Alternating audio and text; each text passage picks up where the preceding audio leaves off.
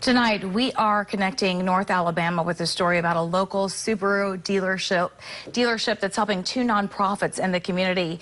Today, Harris Home for Children and Village of Promise both received checks at Landers, McClarty Subaru in Huntsville.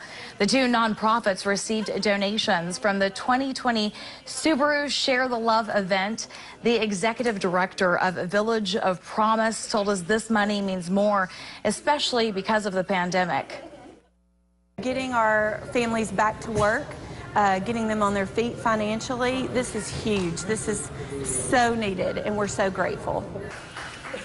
Both charities received more than $22,000 each to help families right here in Huntsville.